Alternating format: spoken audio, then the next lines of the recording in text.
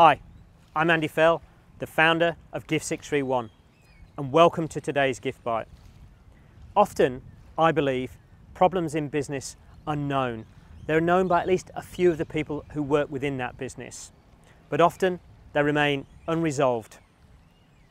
Now, I believe if you create a see it, say it, sort it culture, you'll move forward at speed.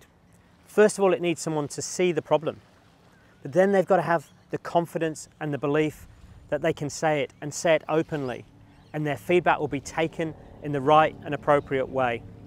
But then as leaders, we've got to sort it. If we don't sort it, why should people raise their issues, raise their concerns, and raise the problems again? So you want to build a great business?